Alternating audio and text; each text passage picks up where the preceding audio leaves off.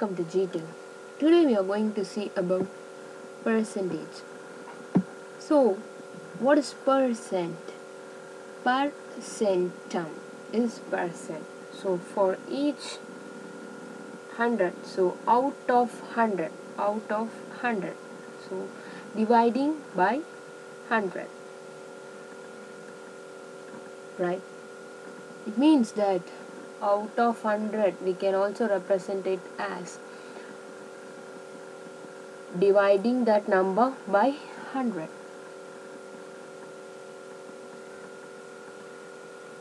So now I'm going to take one question as 40% of 500. So 40% of 500 is, so 40 divided by 100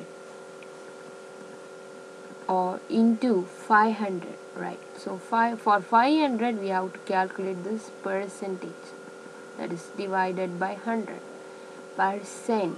So 500 divided by 100 I'm going to take. So 500 divided by 100 is that. So 500 divided by 100 is 5, right? So for 40% I have to calculate. So 40 into 5 is 200. Simple, right? I'm going to find out 500 divided by 100 first, and I'm going to multiply the value 40 into 5. So 40 divided by 100 is 0 is going to get cancelled. So usual method we will be doing like 40 divided by 100 into 500 divided by 1. Those 2 zeros going to get cancelled with this 100, and 40 into 5 is the remaining thing, and that gives you the answer as 200. So this is the simple way that we will be doing, right? So instead of that we can directly do as I told before, by dividing the 500 by 100 and multiplying with the answer. So let's see another one example.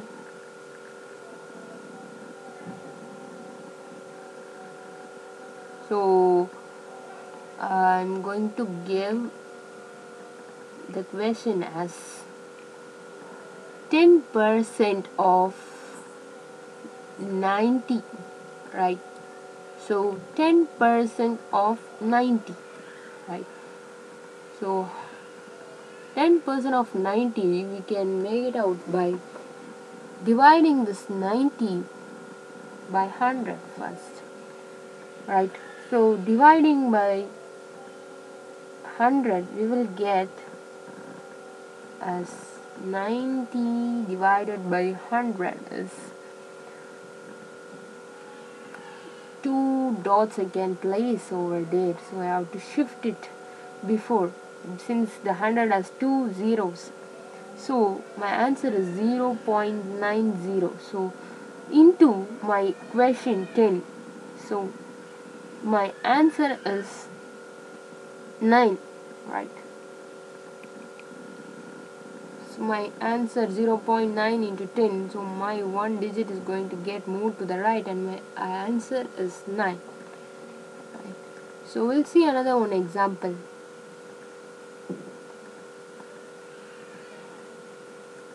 So in a regular way, if I did, means 10 divided by 100 into 90, right? So that is 900 divided by 100. So all the zeros will get cancelled, and remaining I'm having only 9. This is the regular way that we will do, right? So I told you the simple strategy. Let's see another one example now.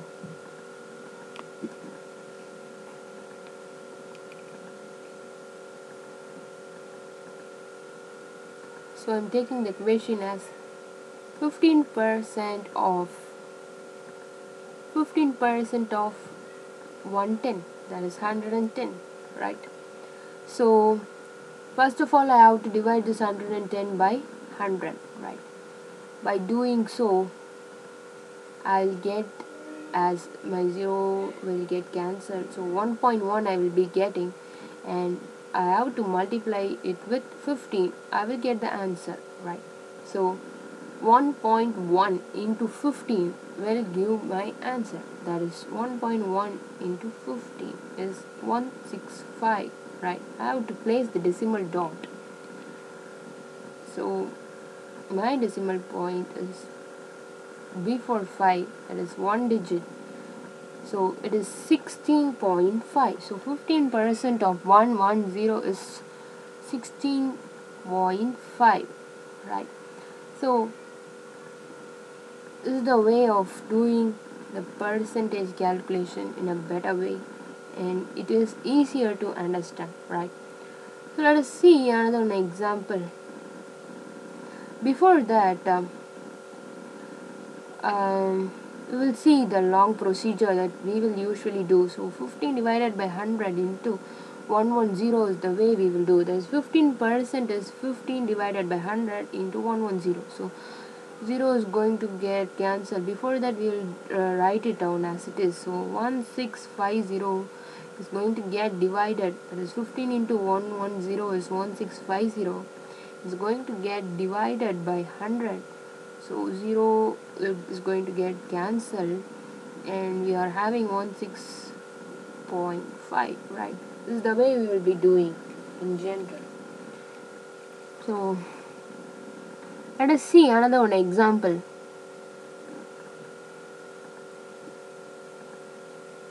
So I'm going to write the question as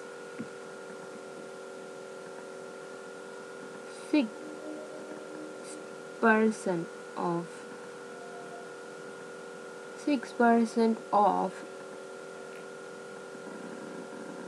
so what am I going to give it is 45 I'm taking. So 6% of 45 is quite complicated, right? So 45 I'm going to divide it by 100 at first, right? So 45 is get divided by 100, you will get the answer as 0.45, right, into 6. So 0.45 into 6, right? So multiplying 0.45 into 6, you will get the answer as 2.7, right? So in the normal method, you will be doing it as 6% of 45. So I will see how to do it. So 6% of 45 means we'll be making it out as 6 divided by 100, right, into 45 divided by 1, right? So 6 into 45, that is 6 into 45 divided by 100. So 6 into 45 is 270 divided by 100. The 0 is going to get cancelled, and your answer will be 2.7, right? So this is a easier way to find a percentage. That's the end of the session. Thank you.